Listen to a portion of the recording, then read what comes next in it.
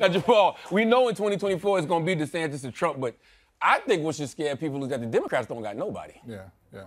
So I disagree with that. Who you think the Democrats got? I think we have a long bench, right? So we have Elizabeth Warren, who's a possibility. Come on. We have Governor Whitmer in Michigan, who's a possibility. We have Jamaal Bowman, who's a possibility. Oh, okay. We have Congresswoman Ocasio-Cortez, the rest of the squad. Will she be old enough by then? She'll be old enough. Here's the other thing. The largest growing voting You bloc. think America's ready to vote for somebody that's a progressive like that? Absolutely. Hey, women can't even get abortions. How they gonna be president? Listen, the largest growing voting bloc in the country are millennials and Gen Z. Okay. That's her base. That's her generation. She can absolutely get it done. And again, Jamaal Bowman might be on the ballot in 2024. Who knows, right? Pretty good. It's about shifting the consciousness of America and painting a vision of what's possible. No one on the Republican side can do that, and no traditional Democrats are doing that like our younger, more progressive base in the House.